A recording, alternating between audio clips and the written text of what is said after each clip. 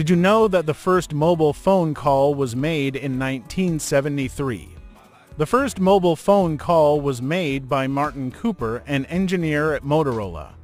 He called his rival at AT&T from a Dynatac 8000X.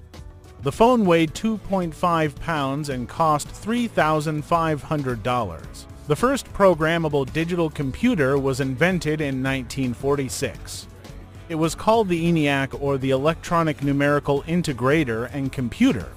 It was built by John Mauchly and J. Presper Eckert at the University of Pennsylvania. It cost $487,000.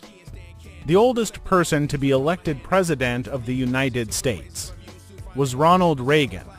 Reagan was 73 when he was elected President in 1980 and was inaugurated as President at the age of 74. Subscribe for more.